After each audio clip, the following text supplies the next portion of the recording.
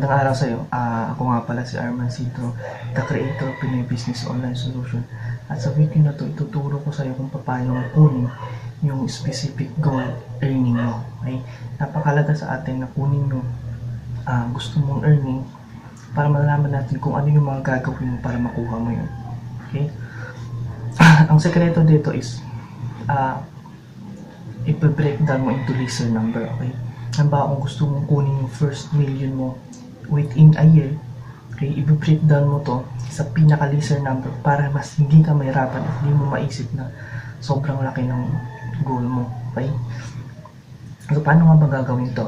Halimbawa, gusto mo nang makuha yung income, 1 year, for 1 year is 1 million.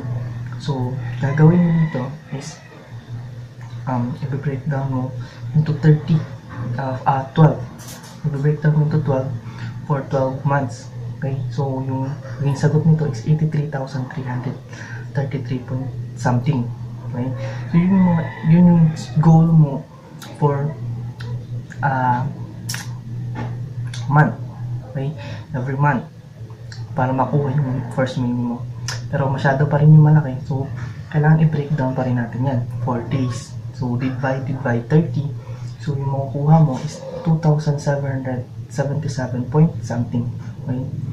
So, ngayon, para makuha yung first million mo, kailangan mo na lang yung everyday na maka-sponsor ka o maka-sponsor ka ng tao at magkumita ka ng 2,777 point something para makuha mo yung first million mo. Di ba, hindi na masyadong mahirap kasi lesser number na. Ngayon, paano naman malalaman kung ilang tao ang dapat mong sponsor everyday para makuha yung 2,777 something. Okay? So, nakadepende yan sa commission sa company nyo.